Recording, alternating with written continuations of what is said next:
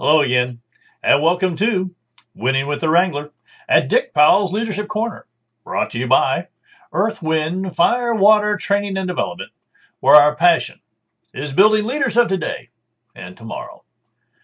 Leaders, the information on today's program was gathered from many different places and many different people.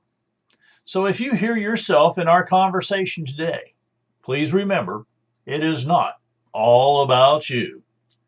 Now, today's program is going to take a little bit of a turn. We're going to start off with something that, well, some of you might say is negative, but I think it's a positive piece that we can all learn from. You see, I was asked a question, and the question was, how do you see organizations dying so rapidly in today's time? So today's topic is death of your organization. Now, we've all belonged to something. We've all been involved in something. And if you're any kind of a leader at all, you're going to be in an organization that might have had this happen to it, and you didn't see it coming. So let's get started. I feel often sad when I watch an organization start the final approach to a sad ending. How many opportunities to reverse the situation had been missed? Possibly the reason being the leader is really no leader at all. They slowly remove choices for participation of its members. They squandered the opportunity to build relationships and encourage new leaders. They believe that they and only they can have an idea to teach, instruct, or hold counsel. They seem not to notice the people drifting away, and those who are staying become more and more silent and resolve that the end is near. Such is what I see daily. I was at a location here just recently, and they said, I heard more than one person say this. That was in leadership positions, by the way. Well, it really doesn't matter what we're doing because this thing will close down in 5 years. So we might as well spend all the money now and just get out. That was a scary thought, hearing that coming from several of their leaders in their organization. You see, the very first sign of death is when there have been two opportunities conceived, planned, and promoted by the leadership, only to have one changed dramatically and canceled before its time. The jealousy of the leadership group or one person that there would be another choice for the people is just too much, and they rush to squash anything but their own interests.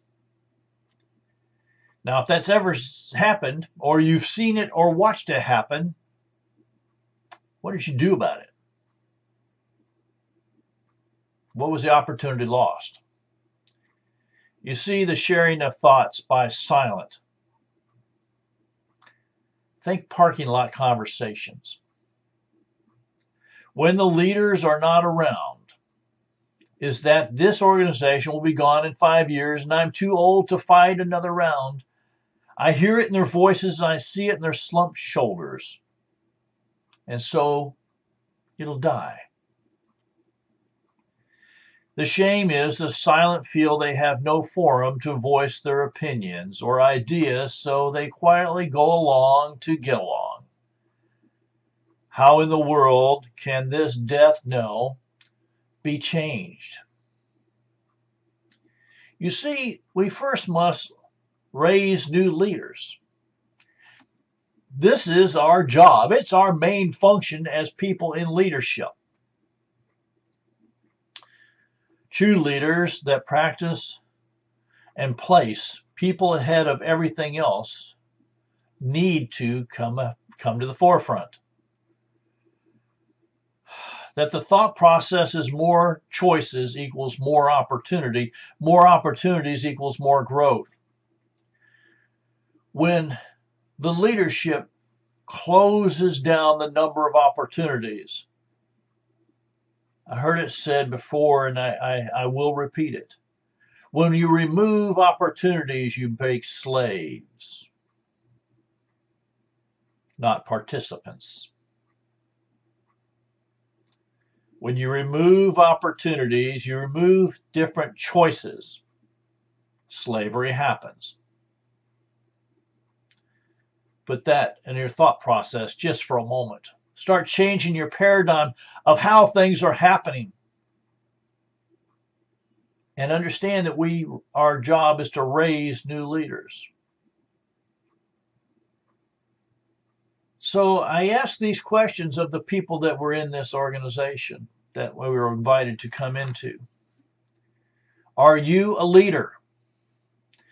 Now, very few people raised their hands. And when I explained that they're all leaders, that we all look to someone, they kind of shook their heads because they had been put down so many times that they really didn't believe in themselves anymore. When I asked who speaks for you, they said, well, they do, their leadership. I said, well, do they understand what you want they're supposed to say? Have you talked to them? Has there been a discussion to and from? So when they speak for you, they truly speak for you. Got pretty quiet. And then I asked the question, who talks about you? And they said, I don't know. Well, what do they say? I don't know. You see, these 4 questions are probably the most important questions that I ask anytime that I go into a location that is on the downhill slide. Are you a leader? Who speaks for you? Who talks about you? What do they say? They don't even know who you are. Are they really a leader? You see, these are vital questions for every leader and every potential leader to ask continually of both themselves and the quality of their leadership. If your leadership is not doing evaluations of what's going on, are they really leaders? So what are others saying to you, for you, about you? Is the leadership really taking the time to get to know who you are? You see, that is the basis of this question. This is why organizations die, especially nonprofit organizations and churches. Is it safe to assume that if no one is helping communicate the message of your leadership, then no one is following you? You see, that statement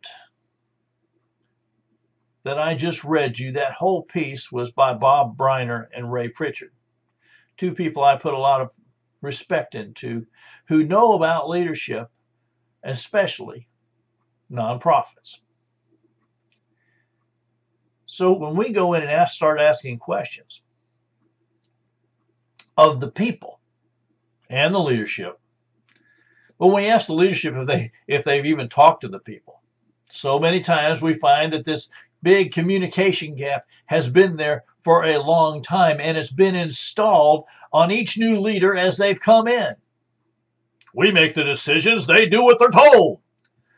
You know, that just doesn't work. It never has worked. When there's no buy-in, there's no loyalty. When there's no loyalty, there's no commitment. When there's no commitment, you have nothing. You see, our main job as leaders is to build more leaders. And that means we have to share. It means we have to delegate. We have to give people a chance. We have to let them try new things and do different things. And we even have to let them fail from time to time. You see, failure is a most positive learning tool that we as leaders can share with the people around us. Learning to take a risk is one of the most important pieces of leadership. Building the character, helping other people, sharing is building your leadership ability. So I asked these questions at the end of the first time we met with these folks. Who are you mentoring to become a better leader? Let me tell you something. I asked that question to the leadership as they sat around a long table, a round table, and they all looked at each other like I was going to, just rip out their eyeballs.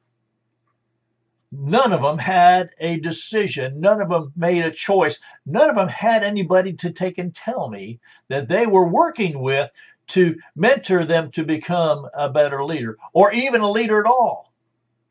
They were holding the whole organization tightly within their grip and not letting anyone in. So if someone in their leadership position had failing health and had to leave, they didn't have anyone to replace them with.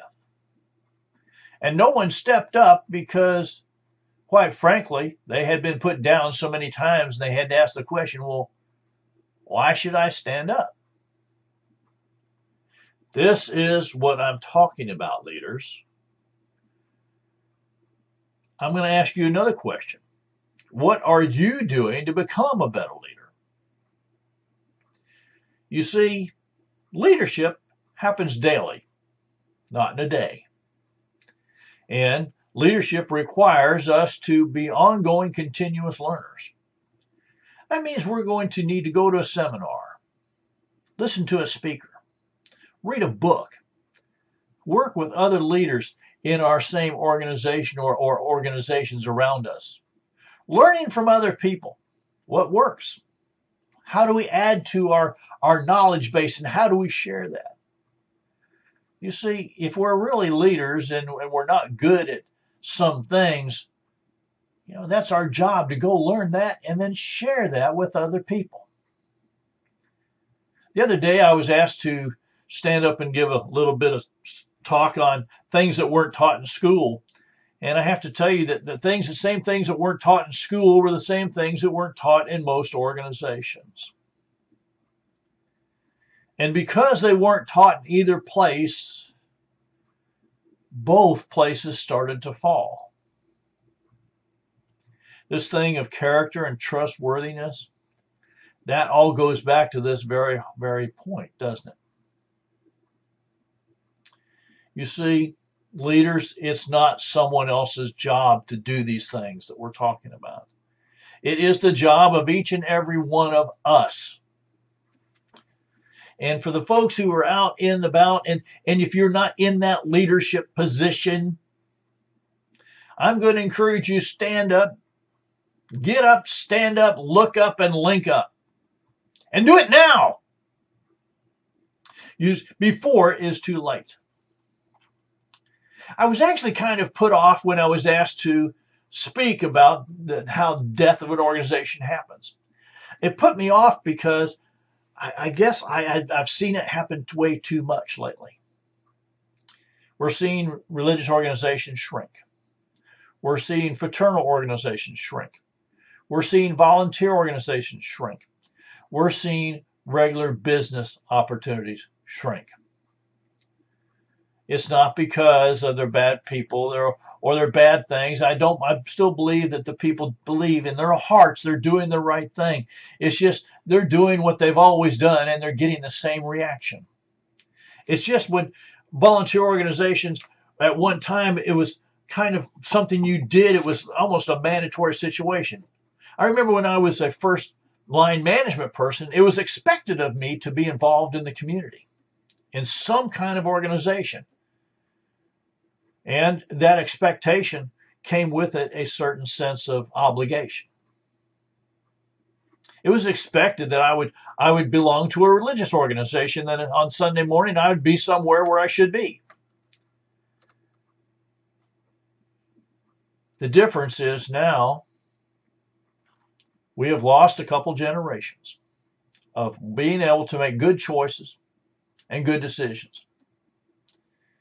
So, leaders, we need to step up our game. We need to reach out to everyone within our organization. We need to be better communicators, better instructors, and better people who share the knowledge of our world. You see, when I said these words, I often feel sad when I watch an organization start the final approach to a sad ending. I meant it. When we're called in, most of the time it's almost too late to revive them. I don't have one of those machines where you can take and put them on and send an electric jolt through and start the heart again. The heart comes from our leadership. And we need to recognize the opportunities and reverse the situations. We need to step up our game. We need to reach out to the people in our organization and encourage them to step up, speak up. You see, this is more than just one person. It's just more than one or two leaders. It is more than your leadership team. If you're on a leadership team and you're not always looking for that person to replace you at the end of your term, if you're not mentoring someone to bring them alongside and say, look, this is what we're doing, and I really believe you'd be good at it. Give them a chance. Take a risk. You just never know. But if you're doing the thing that starts this organization to go down, is that you're filling all your leadership positions with someone who can fog a mirror and has a heartbeat, that's not the way to do things. That tells me you didn't raise more leaders. That tells me you, the leadership, held it so close to the vest that now you're struggling to stay alive and survive. And you're trying to really, justify your position. You see, really, truly, I tell you that when leadership removes choices for participation of its members, things start to go downward. When leaders squander the opportunity to build relationships and encourage new leaders, we've got a problem. When they believe that they're the only ones that can have an idea to teach, instruct, and hold counsel, you start to slip back to the do what I tell you to do because I told you to do it. The might makes right rule does not work. It's never worked. The sit down and shut up doesn't work either. You see, sooner or later, people will vote with their feet. In a non-financial world, in a nonprofit, they'll vote with their feet. They'll just leave, and you'll say, "Well, how come?" And I'll say, "Well, did you have an exit interview? Did you ask them how come? Did you even spend time? Did you even take an interest and find out why they left?" 9 times out of 10, I get a no. They just left. So you didn't do your evaluation. How can you make things different? How can you put a new opportunity in place to see it doesn't happen again? How could, a lot of times if you would have called them or spoke to them and said, "Look, I see you're leaving. Can you just tell me why?" You might be able to solve the situation right then and there. But you never took the time.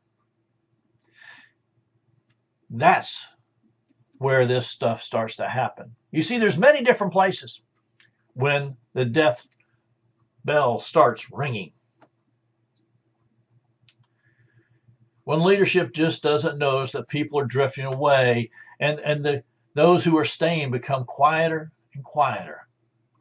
They get less and less involved. I was at a church and they were doing the Wednesday night meetings, and same 17 people out of a 200-member church showed up. Same people. And so I did a little questionnaire and asked them why they were showing up every Wednesday. Quite frankly, the number one reason was, it gives me some place to go on Wednesday night. Are you learning anything? No, I come here for the camaraderie. That told me a lot right then. That told me that there wasn't something being taught or shared that the rest of the congregation wanted to know about. You see, 17 out of 200, not a real good opportunity there. But when I talked to the leadership about it, the leadership said, well, so-and-so, they're the ones who teach every Wednesday, and they've always taught every Wednesday, and they're the only ones that can teach every Wednesday because, they're the only ones who can teach. I said, so the people in the audience, you never gave them an opportunity, you never gave them another choice, you gave them more than one choice? Well, no. I'm doing just like I did with you. I smiled real big. I said, well, there you go. There's your number one reason you're dying. Well, fortunately, that church has changed that thought process, and now they're growing, so that's good. The other thing that this whole thing is that when you have more than one opportunity, and it's been out and it's been published and it's going to go on, and all of a sudden the leadership goes, oh no, we got something else going to conflict with us. Oh my. Do you really believe that everyone's going to come to your one thing because it's only one choice? Wouldn't it be better to take and have more people go to two things and have two choices? Or maybe three? Who are you to think that everyone only wants to come see you? That's pretty egotistical, I think. And that's another notch on the old belt where we're going down the hill. The parking lot conversations are a really way to take and tell if your organization's having a problem. As leaders, I'm going to encourage you to every once in a while to look through the windows as people stand out in the parking lot. Now, they might say hi and goodbye, and there might be 2 or 3 minutes at the cars, but if they're there for 45 minutes, I'm telling you what, they're talking about a situation inside your organization that's got a problem. And you're going to want to know what it is. Here's the problem with that, though, or the opportunity. They don't trust you enough to come and talk to you. So when I noticed this, I wandered out to the parking lot and I said, hey, how you doing? My name is Dick Powell, and I'm just asking questions, And what came out of it was they didn't trust their leadership because they had gone through them with other situations and they had been pounded down. So now the way they handled things was they went out the parking lot, they commenced with each other, tried to find a solution. If they couldn't, well, they just left. No one followed up, so they felt no one cared. Amazing to me. When I heard some of the more experienced people say to me, I'm just too old to fight another round. I'm all done. I've been there, done that, and you know what? I just want to come, sit, listen, go home. It's a way out, and so time away from my house. Other than that, it's just seeing some friends. It didn't mean anything to them. It's a shame. It's a shame that they felt they had no place to go talk to and no one who was going to listen. You see, now you know why I talk about leadership so much. I had one pastor tell me that he said, Dick, you look at everything through a leadership lens. And I said, yes, I do. And of course, I read the Gospels, and there it is. Boy, I tell you what, it's just right in front of you. But what I'm trying to really pass along to you is that this part of death of an organization bothers me. And I hope it bothers you as leaders. I hope you're listening to me and saying, gee, I hope we don't have that happening in our world. And we need to do something about it. Let's get a forum started where we can share ideas and get going. Let's have more than one opportunity, more than one choice to take and do something on Wednesday night. Let's even on Sunday, whatever day, it doesn't matter what the day is. Let's give people more choices of things to get involved in. It always made sense to me that more choices meant more people. And as we grew our organization, we added more things. Now, there were times where there were some things that have been going on for a long time, and we'd done the evaluation, they just didn't work. But we were always adding. So when we subtracted something, it wasn't a terrible thing. There was still more choices other than that one. And oftentimes people would come to us and say, well, I think that's outgrown its world. Let's put something in its place. And I would say, okay, it's your idea. Get going, rock and roll with it. You know what? Most times those worked just fine. And because the person that came to me and said, I want to do something, I let them do it.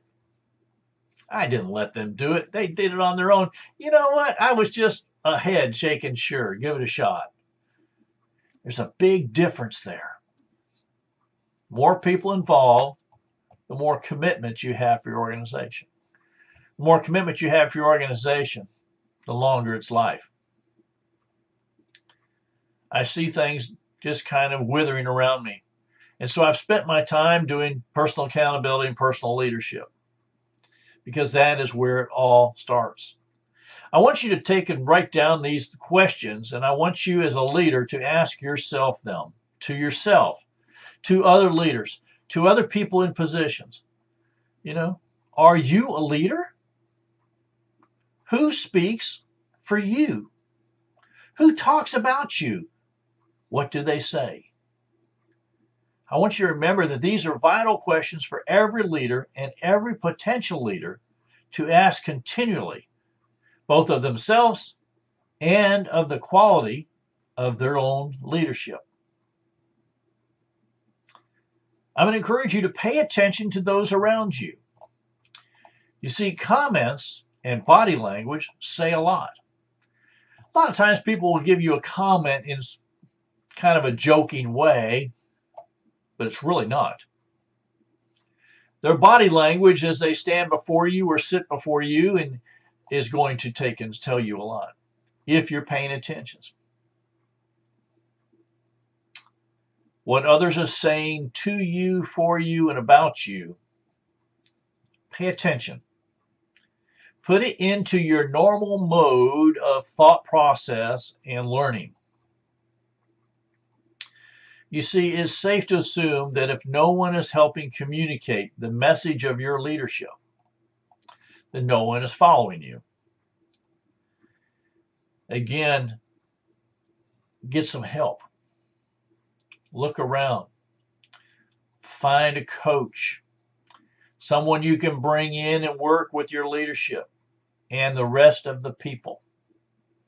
This can't be just a one-time thing. I was at a location and they said, boy, Dick, we just went and did a 5-year plan for our organization. And you know what? We did it in 6 hours. And I said, excuse me? How did you involve everyone within the organization in 6 hours?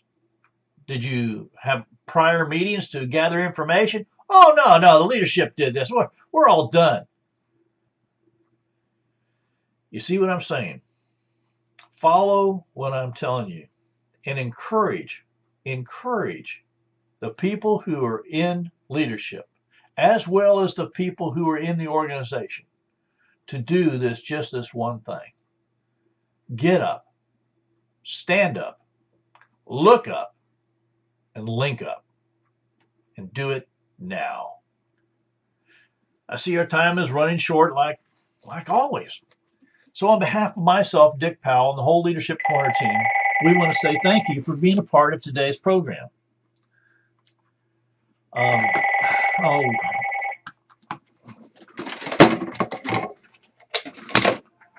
Thank you for being a part of today's program. Sorry about that.